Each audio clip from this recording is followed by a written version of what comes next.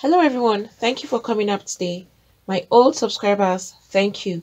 And to those that are viewing for the first time or that have not subscribed, please click on the subscribe button and the notification bell so you get notified each time we upload a new video. And to my new subscribers, thank you for subscribing. Please do not forget to hit on the like button. This is a very big tragedy.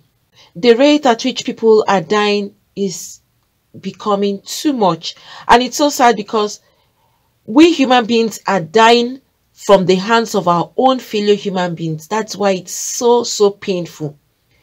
Today a horrible incident has just happened. One of the pastors at the Enlightened Christian Gathering, that's ECG Church, which is located in South Africa, this particular pastor, the unfortunate thing happened while this pastor was actually praying and carrying on activities in church. He decided that, okay, let them now go to the mountain. You know, sometimes some people would want to go to some places, some will go to the forest, some will go to the mountains, they pray and they fast. While he did that, he decided to move from the church and then they should go up to the mountain and pray, which is what some people decide to do. And while he decided to do this and started these prayers on the mountain, the next thing people heard was a gunshot. Someone shot directly at this particular pastor. He was praying when this horrible incident happened.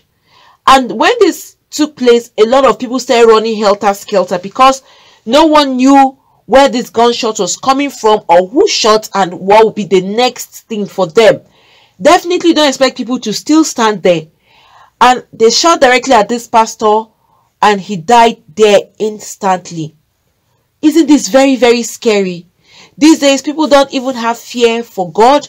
They don't even have fear that these are people that are doing what God has called them to do. They go ahead and kill them.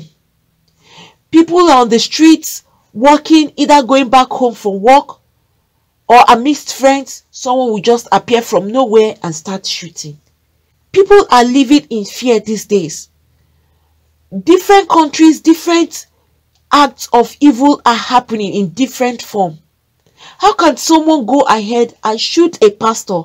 Someone who is praying, he's not stealing. Neither did he go there to go and do anything horrible. He was only praying and then someone from nowhere decided that they don't want this man to live anymore.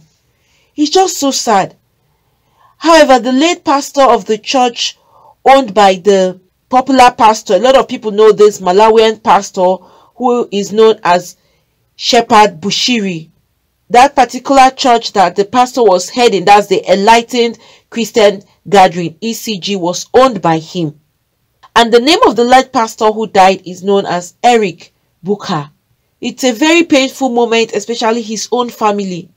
They are so sad and heartbroken to hear that their husband and father, who just went up there to pray and never came back home again. These days, a lot of families are not even sure if their loved ones go out of the house, if he or she would even return back home alive. Because the rate at which people are dying these days, it's creating a lot of fear in the hearts of people. It's so painful. No family member would wish their loved one dead. No matter what anybody has done to you, the last thing you should ever wish for people is to wish them dead. Instead, you pray that let them see the goodness of God in your life. But nowadays, the reverse is the case. People would decide to take the laws into their hands. Now, people will retaliate with killing. If someone has offended them, they will decide they don't want this person to live. It's better they see this person drop dead than allow the person to walk alive. It's a heartbreaking moment right now, even for the congregation and especially people that were present. Imagine how traumatizing it would be for people that were there. Everybody just running. You see people falling on each other because they are scared. Who won't be scared if you find yourself in that kind of a place? However, the owner of the church, that's Shepherd Bushiri, has also confirmed this horrible incident. And he released a statement this morning saying this: "I am greatly pained and grieved to learn of the tragic shooting to the death of Apostle Eric Booker, one of our ECG pastors in South Africa. What's even troubling is that our apostle was shot at the prayer mountains, where he went to pray, preparing for the great entrance this Sunday. I celebrate you, Apostle Eric. You came, you preached, you won souls, and at your journey's end, you have gone back to where we will all return after finishing the mission of preaching Jesus Christ. It's really sad and heartbreaking.